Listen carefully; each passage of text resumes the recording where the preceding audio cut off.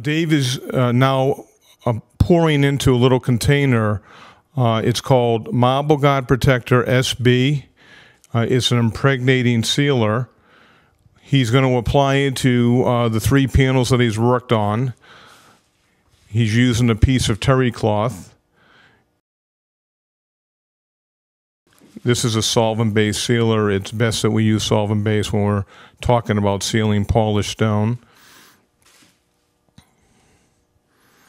This particular product is formulated to be used on marble. It's a deep penetrating sealant. And we're going to let it sit here for about 30 minutes now, and afterwards we're going to come back and use marble polish protector.